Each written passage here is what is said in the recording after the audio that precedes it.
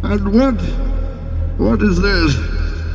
A respiratory virus originating in Wuhan, capable of taking many lives and able to topple governments. And who is capable of neutralizing such a virus? Only me. Only you. Thank you, good doctor.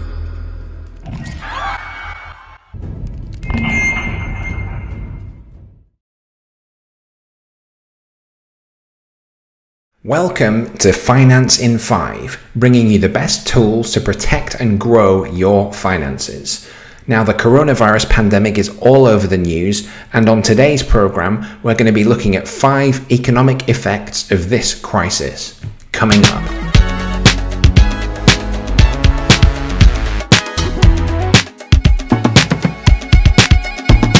Welcome to the channel, and if you're new here, please consider subscribing. It would be wonderful if you could smash that like for the YouTube algorithm. Let's get into the video. Let's ask ourselves, is it accurate to claim that coronavirus is new? Coronavirus has comprised 7 to 15% of all influenza cases since 2005, according to studies conducted by virologists in Glasgow. Experts say the condition produces a short illness in many, more severe symptoms in others, with deaths being the smallest proportion of the total caseload overall. Clearly though, even young people have become infected and died during this pandemic. I'm not trying in any way to downplay the significance of the illness or to minimize the tragedy that has befallen many families as a result of contact with the disease. Perhaps though, the reasons why certain individuals found themselves more susceptible will not emerge for many years. But even if we knew the reasons, their loved ones would remain inconsolable. At the same time, is it possible that a death rate of 3% at the upper estimates, many of whom had underlying health problems, does not warrant the draconian levels of government intervention that we are witnessing? The table here shows the relative death risks for various age groups following exposure to the virus. This table shows that in comparison with both SARS and MERS, the relative death risk following exposure to coronavirus is far smaller, and this is a statistic that we may come back to. But you wouldn't be thinking any of this if you tuned into the news for even a few minutes. Good afternoon, everybody. Thank you very much for coming. In Britain now, they are asking everybody aged 70 years or older to self-quarantine for 4 months. Whatever your thoughts on the virus, this represents an unprecedented peacetime intrusion into the personal liberties of voters everywhere. You might not get any symptoms, say health chiefs. The vast majority of people have a mild illness, but some get a very severe illness. Boris Johnson's father Stanley was on the radio yesterday and was asked if he will comply with this order. He said no way. He would still go down to the pub. So, government self-isolation guidelines appear draconian to many people, and many people are not correspondingly fearful about what's going to happen to them. The evidence suggests that even older people recover in many cases without treatment. In the midst of the fear and panic, many are asking, what effects is the virus having on the economy at large? Well, in this video, we are going to subdivide its impact into 5 areas. Number 1, economic slowdown. If you're watching this, it's probably safe to assume that you're not working, and you're not alone. Normal life, as we know it, is over. Lots of people aren't working. Busy shopping and cafe districts in major cities and small towns have become deserted. Gigs, festivals, concerts and meetings have been cancelled, postponed or changed to a video format where possible. Like many countries, China has stopped producing cars, as have VW and Nissan. Many people have already lost their jobs and small businesses have been crushed. Workers are working from home. Classes are streaming online, and that includes fitness and dance lessons, as well as college lectures. More people are subscribing to online streaming platforms like Disney, Viacom and Warner Media since they need to keep their spirits up somehow, now that they won't be leaving the house anytime soon. Working from home has caused a drop in discretionary spending because people avoid public transport and restaurants, some of which attempt to struggle along without regular patrons or tourists. Most are unable to claim insurance payouts for the disruption. High street retailers face prolonged misery as they brace for dwindling takings amid government-enforced crackdowns on pensioners leaving their homes, not to mention staff absences. If the press is to be believed, as many as 7 million Britons are projected to require hospitalisation due to the virus by spring 2021. If businesses choose to accept the Chancellor's offer of loans, they will be incurring additional debt burdens which many don't want, because unlike the government, they dislike spending more money that they can't afford to repay. Meanwhile, online merchants such as Uber Eats, Amazon and Deliveroo are witnessing a surge in their market share as people order food online to be delivered to their door for pickup, such as the desperation of each party to avoid contact with the virus. On top of panic buying of toilet paper, You panicked, and your weakness has cost the lives of 3 others. record numbers are purchasing bidets which cleanse your buttocks using high-speed water jets, I'm told. Even the gilded heights of sport and entertainment have fallen prey to this epidemic. All tennis tournaments have been cancelled worldwide, including the Miami Open, although the ban is likely to continue for longer since the French Open has also been rescheduled for the autumn. It remains unclear whether or not Wimbledon will go ahead. Players ranked outside the top 100 who rely on these smaller tournaments for their livelihoods will be hit hard. Sponsors, the tourism industry and the local economy will lose money. VE Day commemorations and the Chelsea Flower Show have been cancelled. Weddings have been put back. Holidays have been cancelled. The 25th Bond film, No Time to Die, has had its UK release date delayed until the 12th of November. TV shows have been delayed, including Season 2 of Apple's The Morning Show, starring Jennifer Aniston and Reese Witherspoon. Events such as Coachella and South by Southwest have been cancelled. The panic gripping shareholders globally has been more infectious than the virus itself. With the Dow approaching 30,000 just 3 weeks ago, many claim that shares were due a correction, but investors are selling with renewed frenzy as each trading session opens, with stock markets tumbling and coiling the world over. Side note here, I mentioned Disney earlier in this video. I personally think that now is a good time to buy Disney shares, or any blue chip equity. In finance, one of the best things that you can do is find out what everybody else is doing and then do the exact opposite. Disney, in spite of the controversy of it throwing a closing party the other day just before its theme parks shut up shop, has a strong balance sheet, and once its parks reopen, its share price is sure to spike up, meaning the shares are available now at a huge discount. If you're new to buying shares, my personal favourite platform is Trading 212, as you can open an account in minutes and it's completely free to trade. The Federal Reserve, offering at least $1.5 trillion worth of short-term loans to banks, didn't save the day, mainly because the banks just hoard the money themselves and they don't lend it out to individuals or to companies. The market still plunged, showing that the Federal Reserve is powerless, and so are all central banks. Manipulating interest rates lower no longer seems to stimulate the economy, and it doesn't encourage people to spend. It's almost as though these banks and governments don't know what on earth they are doing. In the US, the government's economic stimulus is set quickly to balloon into $1 trillion bailout in the coming days, which is going to be the largest rescue in modern American history.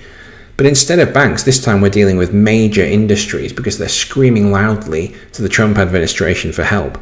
We see the London Stock Exchange drop 8% within the first 30 minutes of trading, and the market circuit breaker being triggered due to sell-offs exceeding 8% on New York's trading floors. Last week we saw not only the largest points drop in the Dow Jones Industrial Average, but also the largest gain, which took place as the index climbed 9.36%, or 1,985 points, on Friday, March the 13th, following President Trump's televised address, which outlined the US government's response to tackling the virus. But you're actually much too close. You should leave immediately. Quarantines are being rolled out increasingly throughout Europe, and there's no way of predicting the size or scope of these restrictions or when they are likely to come to an end. The judgment of our advisors has been that closing schools is actually of limited value in slowing the spread of the epidemic. The inescapable reality of a pandemic and its associated disruptions is that there's a reduction in the demand for goods and services as people with money sequester themselves from harm and hoard capital as opposed to spending it. This, combined with a reduction in the quantity of labour due to death and sickness, has led to the lowest global growth projections in 50 years. The virtual erasure of holiday planning by many, the plunge of small businesses and the collapse in asset prices, including an 11-year low in the price of silver, paint a picture that this crisis is bigger in size and scope than the dot-com bubble and the 2008 housing collapse combined. Vast portions of the economy have been undermined by this coronavirus scare. Number 2. Collapse of the airline industry. This results mainly from travel restrictions. Donald Trump has imposed a ban on travel from Europe, which will be reviewed after 30 days. Planes are grounded throughout Europe. Many will say this was inevitable.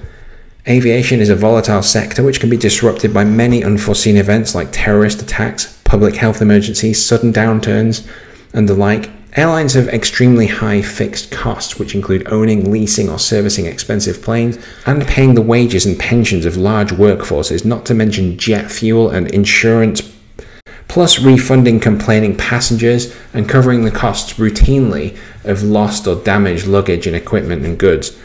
They can't predict who's going to fly even a few weeks beyond the present day. At least that was the case before these blanket restrictions on flights took effect.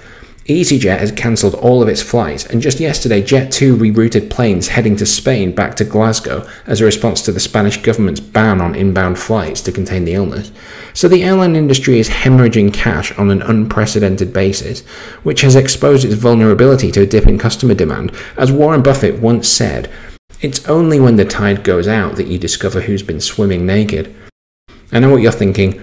Warren Buffett is a naturist. Finally, we have an explanation for that perennial grandfatherly chuckle. In the past, when there have been large numbers of cancellations, airlines thought to themselves, no problem, let's just drop our prices and fill the seats that way. People always want a bargain after all. Let's just sell cheaper tickets. But this time, because of government restrictions, there is no one to sell cheaper tickets to. Alex Cruz, the CEO of British Airways, called COVID-19 a crisis of global proportions like no other we have known, and said that the airline would have to cut jobs. Just imagine if British Airways, the national carrier, goes under. Many of its loyal workers would face unemployment, which is bad enough, but it would also mean that anyone with an American Express British Airways credit card of any type is wasting their time collecting Avios points for discounted flights or companion vouchers. I realise that's not the most important consideration, but it's certainly one of them. Airlines are also offering unpaid leave to their employees. Virgin is doing that. KLM is cutting 2,000 jobs, which is the same number slashed by Flybe when it collapsed last month.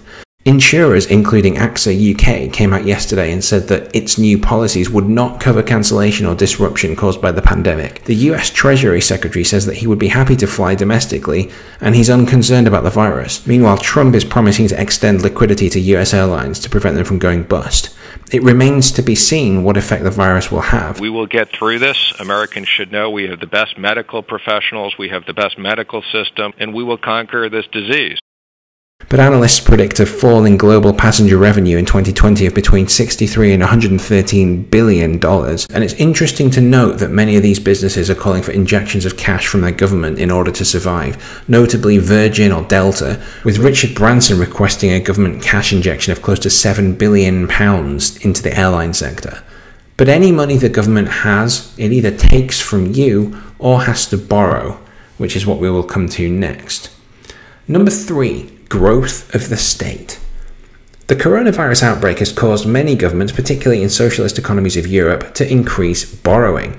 The UK Chancellor Rishi Sunak, for example, has announced plans to pay for up to 2 weeks of sick pay for workers and to eliminate business rates and pay-as-you-earn taxes for up to the first £3,000, with many large retailers, including Cafe Nero, requesting that financial assistance be extended to them in view of their overheads, such as rent being fixed yet unpayable in the midst of staff and customer shortages. It will be offering emergency loans for businesses and mortgage holidays for individuals up to 3 months. Which begs the question, how will all of this borrowing be paid for? Boris Johnson has also pledged that the NHS will receive whatever funding is necessary for the eradication of this virus. Keep everything under continuous review. We've always said that we're going to do the right measures at the right time. That's what we've done. This sum takes the overall debt burden of the United Kingdom to well over the £2 trillion mark. The Bank of England cut its rates last week, which will reduce the UK government's interest payments on the debt that it already owes. Historically, over the past several years, the government has spent over 40% of the GDP collected in tax, but the first and second quarters of 2020 will see the UK's GDP trending down hard to pay for healthcare and welfare, while spending will rise, which is a recipe for disaster. Spending more is one thing, but it's the people who people who generate revenue for HMRC through their financially productive activities which are taxed. Many of those won't be working or spending as a result of this illness, leading to a lower tax take by the Treasury, the upshot of which is more borrowing to make up the shortfall, and that leads to more debt, all while public sector pensions and the NHS need to be paid for. It remains to be seen how much the government will spend, but it will be a lot. And unlike an individual, when the government spends more money than it has, no one puts it in prison. It just borrows more. The problem with borrowing is that it represents what the founding fathers of the American Constitution called taxation without representation. The money borrowed will need to be repaid by future generations who were not alive to be able to vote on the spending. Many argue that it's fine to borrow when interest rates are low because it's cheap for government, but they ignore the fact that savers aren't getting any return on their investment, so they're unlikely to spend, and it's that spending which stimulates the economy. There will need to be more borrowing to sustain the unfunded liabilities such as pensions. The UK could be spending up to £1 trillion per year according to this newspaper article. And when the interest rates do return to higher levels in the not too distant future, this is likely to lead to interest rate expenditures far higher than the country's ability to repay them on the debt. As the dam breaks open, people will see the government's foolish mismanagement of our finances for what they are. Maybe this will lead to a smaller state eventually if the government collapses, but it's unlikely. Number 4. Shutdown of protests. Threats of prison and fines are making the news everywhere. Governments are enforcing 14-day quarantines and self-isolation as well as curfews, which are important for minimising onward transmissions, but prevent people from going about their normal everyday activities. Already the coronavirus has been used to close down protests in Hong Kong, and Downing Street now is invoking the Civil Contingencies Act of 2004 to suspend large public gatherings. But it didn't do this a few days ago for the Stereophonics gig in Cardiff, nor for Lewis Capaldi's gig. It also is continuing to allow people from Italy and Spain back into the UK unvetted, in spite of the fact that these countries represent those worst affected by this outbreak. The health of the public is naturally of prime consideration, particularly the vulnerable elderly. But in view of the fact that many COVID-19 cases are self-limiting and resolve without medical intervention, the natural effect of outlawing gatherings of several hundred people is to deny members of the public their right to protest peacefully. It is interesting to consider the fact that the right of individuals to protest vanishes in the midst of this contagion. Many will say, correctly, that this is a right they are more than willing to set aside in favour of protecting and preserving their health. After all, why would you care about protesting at all if your health was at risk or under threat? The hidden danger, though, is that governments can roll out this protest ban for as long as they deem necessary, and that time frame will probably remain unspecified and not be subject to a democratic vote, but rather to the whim of politicians, who may see this as a valuable tool for crushing dissent. Many are mindful of the fact that Bernie Sanders was denied the Democratic Party nomination in 2016 when the convention handed it to Hillary. He's running again this time, and his supporters may wish to exercise the right to protest if he is denied the nomination the second time round. So we may expect to see clashes between public and law enforcement in the states. There may be a rise in violence or civil unrest if governments restrict people's freedoms excessively, just like the Paris protests. Riot police mainstays of rubber bullets, water cannon and tear gas can always be deployed by the state to disperse crowds if skirmishes escalate. Number 5, currency replacement. And you said we need to go to a global virtual currency. Give us the thumbnail. Why? This is something that will become a topic of conversation more in the future, but already the Bank of England has released this document in March. What is the purpose of this? Why release a document about central bank digital currency if there is no problem whatsoever with the existing financial system? The Bank of England claims that CBDC, or central bank digital currency, would be an electronic store of central bank money that could be used by households and businesses to pay for things, and they would probably declare this to be risk-free. Here is a picture of a poster at a coffee shop near me.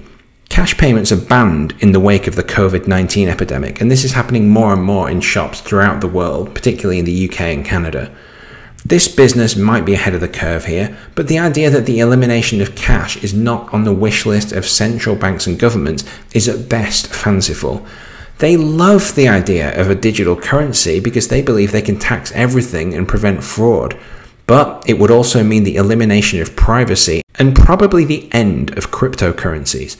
Why would I say such a thing? Well, in my view, Bitcoin and Ethereum and Ripple and all of them would be requisitioned by government and made illegal. Because there's no way that the government would be allowing private cryptocurrencies to flourish and free market transactions to occur without the government being able to take its pound of flesh in the form of taxes. If interest rates rise even a little bit, the banks will collapse. So either they admit error and surrender their authority, or they double down and impose a digital currency using the coronavirus pandemic as a cover to sneak it into use and cancel the use of paper currency. I hear you saying, Adam, you're insane. Why on earth would they do that? It's only been a few weeks since they printed the new £20 note. How could you even suggest something so absurd? I realise it sounds far-fetched, but this is a crisis, and Europe cancels its currencies all the time. To pull off this sleight of hand using the coronavirus as a justification, we'd probably see the Bank of England and the European Central Bank do exactly what President Roosevelt did back in 1933. What happened then? Well, he declared a 2-week banking holiday, and on the 5th of April 1933, Roosevelt signed his infamous Executive Order 6102. FDR's gold confiscation meant that private owners were obliged to take their coins, bars, or gold certificates to a bank and exchange them for dollars at the prevailing rate of $20.67 per ounce.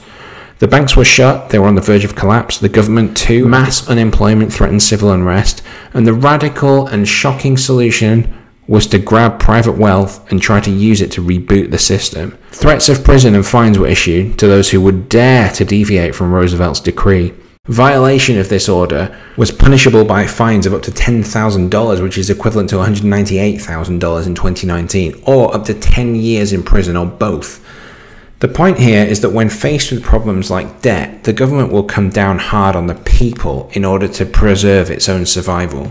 Are we really unable to uncouple our rational thinking processes from the train that has been set in motion? We don't want potentially infectious people arriving in hospitals, but we recognise that the public, and particularly our key workers, want to understand their health status so that they can get back to normal activities. So, admittedly, infection is going to happen, even with the best precautions, and it's almost impossible to assign causality to specific persons. If we're fighting an invisible enemy, careful sanitation and hand washing are critical, alongside vigilance when touching any surfaces used by lots of members of the public, such as ATMs, shopping trolleys, turnstiles, door handles, escalators, public transport, even clothes in high street shops.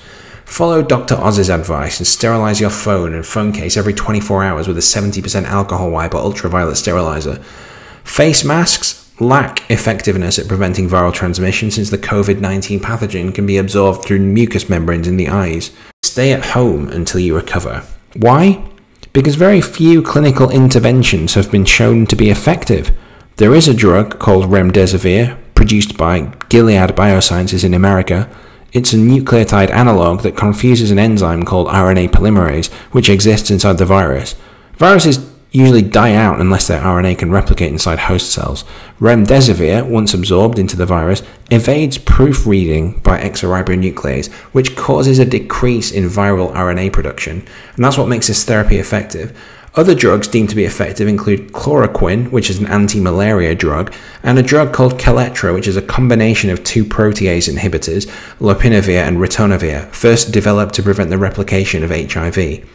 Other holistic measures to mitigate the effects of the virus have been mooted, which include exposure to sunlight, high doses of intravenous or lipospheric vitamin C, and sleeping. So let me know what you think about this. There's a lot going on, the story is changing all the time, but there's no denying that this virus is going to have profound and long-lasting effects on the economy of this country and the economies of many countries throughout the world, if not all countries. Just because the curfew has been imposed, and even if the curfew is lifted, that does not necessarily mean that we're going to be able to return to a state of normality. The effects of this virus are only just being felt. People are not working, taxes aren't going to be collected because of the immediate collapse in the production and the productive capacity of the citizens of all these countries, all of the factories laying off workers, the small businesses closing. The impacts that this is having are becoming more apparent by the day and are becoming more unbelievable by the hour. Let me know what your thoughts are. How are we going to get through this? What are your strategies? Have you decided to change the way you live? Are you working from home? Have you developed a side hustle that you're pursuing? Comment below, because it will give me an idea of what you want us to talk about on this channel. And that's it for today. I look forward to speaking to you soon. And please be sure to like and subscribe. All the very best. Take care.